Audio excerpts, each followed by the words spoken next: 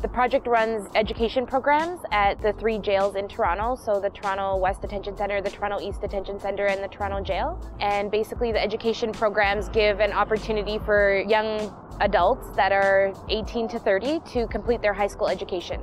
We have a waiting list at each facility, so there is a huge need for this program. A lot of the people who we work with have kind of been pushed out of the traditional education system and have had, many of them, quite negative experiences with the education system. I've been out of school so long. If it wasn't for the program, I probably would have took more time to get back on track.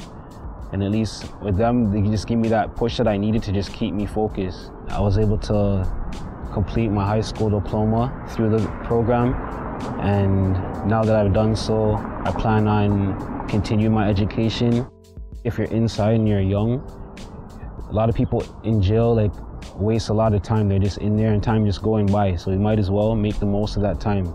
A lot of the young people that we work with are being held in remand for a long period of time, so it could be anywhere from 6 to 8 months to 3 years. There should be a way to have some kind of positive programming available so that when somebody comes back out into the community, they're in a better place than where they were than when they went in. I think one of the most important things is that when they are released, whether they're convicted or not, at least they're released back into the community with not only this piece of paper showing that they've accomplished something and have the ability now to do post-secondary if they would like, but they also have a caring adult in their life, a youth worker that is willing to help them further, reintegrate back into society and live a positive and productive life.